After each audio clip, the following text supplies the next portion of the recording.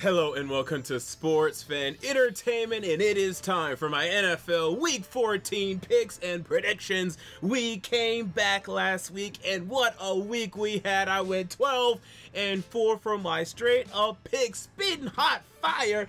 No one believed me that the Chargers were going to go to Pittsburgh and win on Sunday night. They did it. Not many believed that the Giants were going to beat the Bears. I told you both of those. Look out for what I'm about to tell you this upcoming week. So with that said, let's start with the Thursday night football game as we have the Tennessee Titans hosting the Jacksonville Jaguars. My Tennessee Titans are still alive. They're not well, but they're still alive, and they have an opportunity to have a winning record once again. Will they get it done? I do say so. Now, yes, the Jacksonville Jaguars looked better last week. They were able to beat the Colts 6-0, but you're probably not going to win like that every week. And now they're going on the road. They're facing a Tennessee team against which they have struggled over the past number of seasons. They haven't beat the Titans in over 700 days. I expect that streak to continue in prime time. Marcus Mariota is Marcus Mariota at his best, giving the Titans to win this game in Tennessee.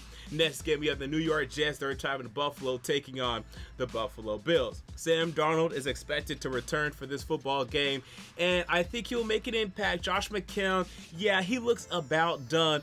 But man, I was ready to pick the Jets to win this game, and then I remembered, oh wait a minute, didn't the Bills beat the Jets 41-10 just a number of weeks ago? Now I know things change, especially within the division, but man, coming from that to now beating them in Buffalo, I just can't pick that. I wanted to, but I just can't do it. Give me the Bills to win in what's a closer game, but still a Bills victory. Next game, we have the Atlanta Falcons. They're traveling to Green Bay, taking on the Green Bay Packers, and man, there is trouble in Green Bay as Mike McCarthy is now out as head coach. Joe Philbin will be taking over as the new head coach for the Green Bay Packers. Aaron Rodgers is wearing a mustache. Things are not good in Green Bay. Okay, what a weird mustache indeed. Jesus, he looks like Clint Eastwood or something. I don't know what he looks like. He's starting to look like Andy Reid. He looks ridiculous. So with that said, who's going to win this game? Because the Falcons are certainly struggling. I mean, they're not the team I predicted to go to the NFC Championship. That is for sure. What a horrible prediction by me. I don't know who I want to pick here. I'm going to pick Green Bay. You know, they're in Green Bay, and perhaps, you know, with Mike McCarthy being thrown out of the door, they're going to have some sort of resurgence here. But man, I don't really want to pick either one of these teams, so just give me the home team. That's usually a good strategy to take. Next, give me the New England Patriots traveling to Miami, taking on the Miami Dolphins, and people do not sleep on this game. You know, Ryan Tannehill is back for the Miami Dolphins, and this Dolphins team has shown the propensity, they've shown the ability to beat and upset the New England Patriots in Miami with Ryan Tannehill at the helm. I've seen them do this, or at the very least compete and have a chance to win the game late in the game in the fourth quarter. I see the Patriots being favored by like 7.5 points in this game. We're going to discuss that later. For this game, though, okay, can the Dolphins get it done? I'm not going to say that. I do have my eyes on it, okay, I really do, because the Patriots have struggled in Miami. But I do think the Patriots will get it done, though, because they are getting in stride once again. They've put that Tennessee loss behind them. They're getting going. They're starting to see the potential of having that #1 overall seed that is still in their sights, so I think they won't slip up here. But again, they have in the past, and they could again here. Look out for this football game. Next game, Baltimore Ravens. They're traveling to Kansas City, taking on the Kansas City Chiefs. And look out for this game as well. Although I still do not have faith in Lamar Jackson long term, I told you short term, he's going to run the ball a lot. Okay, and he's going to be able to do some things. But you saw last week that got him in the concussion protocol, and I believe he's going to play in this game. But even if he doesn't, even Robert Griffin III, I feel like this is a guy that's going to be able to have success against the Chiefs defense. The Chiefs do not have a good defense. Even the Oakland Raiders and their absolutely dead offense was still able to put up over 30 points in last week's contest against Kansas City Chiefs. Man, their defense is just ridiculously awful. So with that, you need to look out for the Ravens' potential in this game. But these are still the Kansas City Chiefs. This game is in Kansas City, and we are now in December, and it's very hard to beat Kansas City in December, especially with Patrick Mahomes continuing his hot streak. That boy is up to 41 passing touchdowns on the season. He still has a chance to break the all-time record. Don't think he will, but he still has a hell of a chance, and he's looking more and more like the MVP. Give me the Kansas City Chiefs to win this game in Kansas City. Next game, you have the Indianapolis Colts. They're traveling to Houston, taking on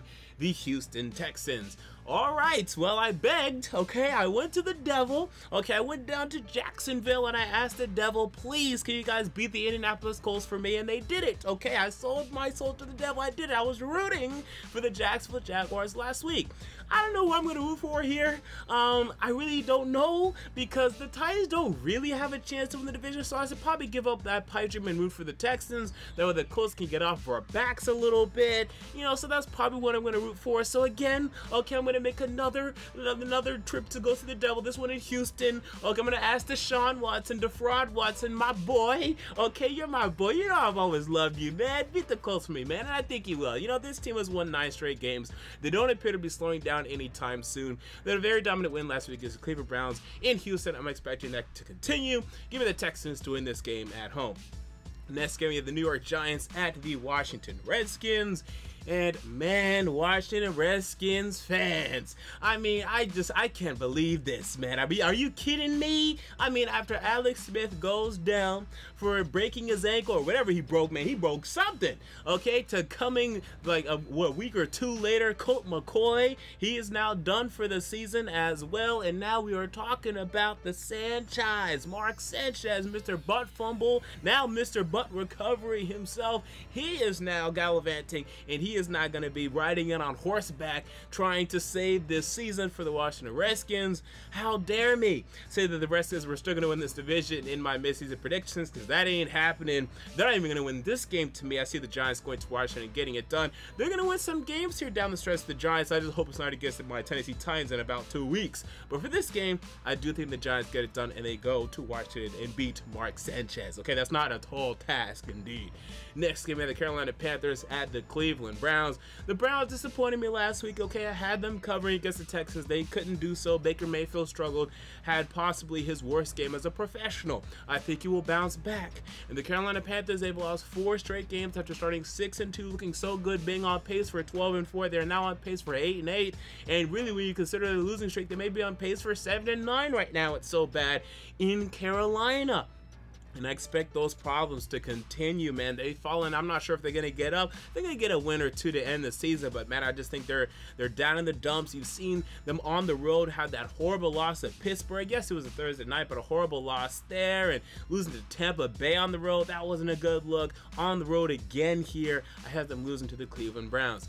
New Orleans Saints at the Tampa Bay Buccaneers. Can the Saints avenge their Week 1 loss? Remember, the Saints lost to the Tampa Bay Buccaneers Week 1. Yes. Now, they established a Ryan Fitzpatrick-led Bucs team, but wait a minute. Okay, wait a minute. Beep, beep, beep. Jameis Winston is alive. Okay, he's back from his coma. My boy, Jameis Winston. I still have faith in Jameis Winston despite all the BS he's done, and I'm tired of defending him, but I tell you, he can play. This guy has talent, and he's displaying it now. Can he continue to display it in this game? I think he will, but I think ultimately the Saints will get it done because, man, they have to be just wanting a win after their loss last week to the Dallas Cowboys on Thursday Night Football, the most watched Thursday Night Football game in like a number of years. I think maybe even ever. It was ridiculous last week, the ratings.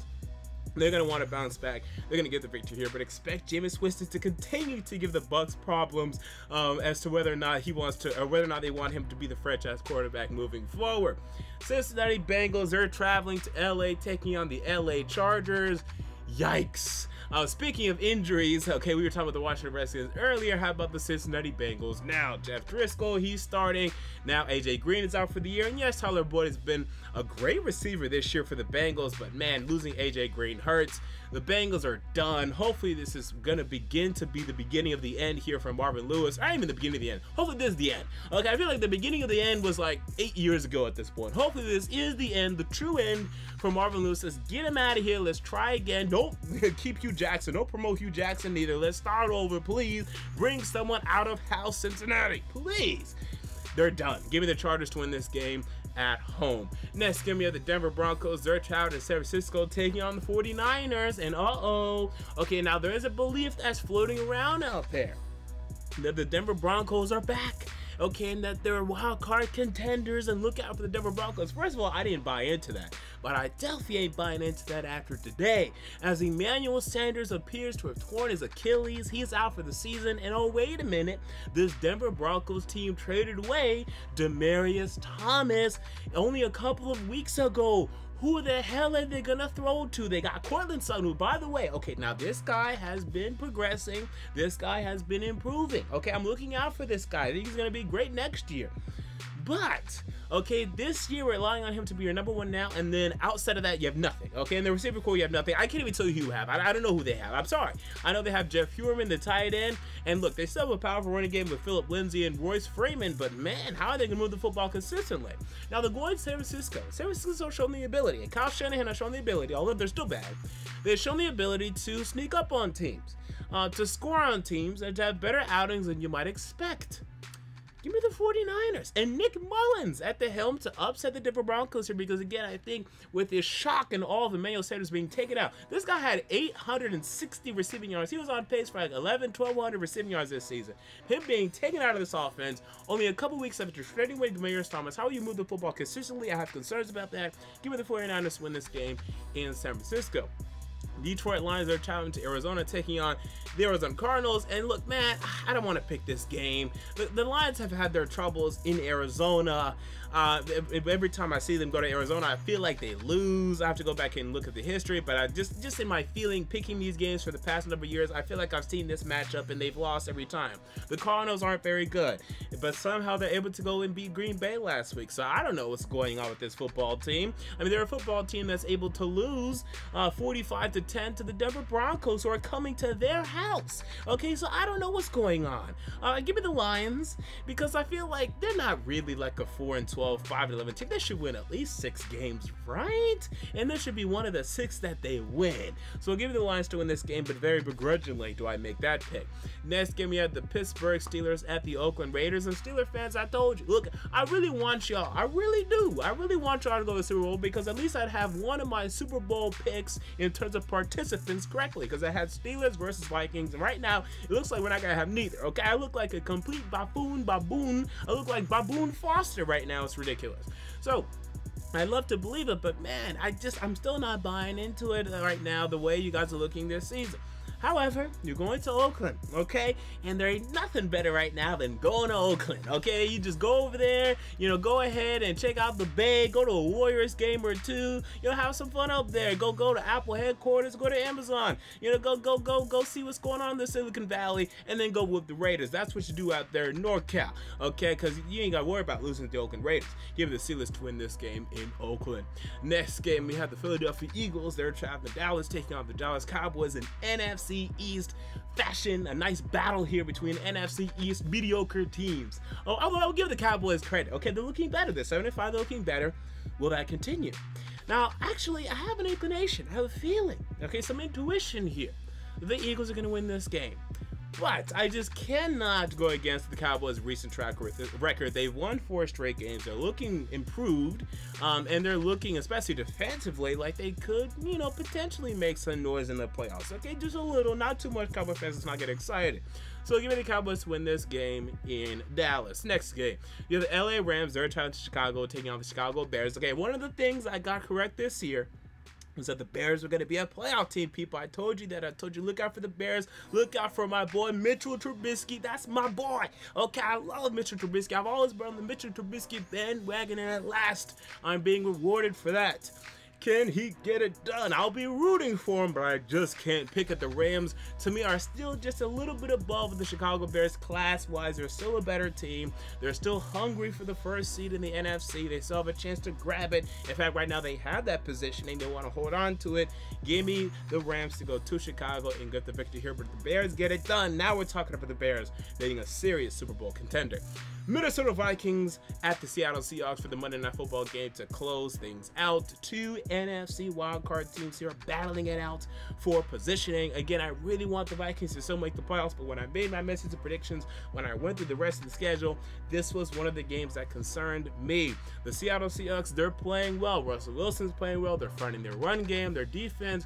It can struggle at times, but other times it can actually be quite impressive.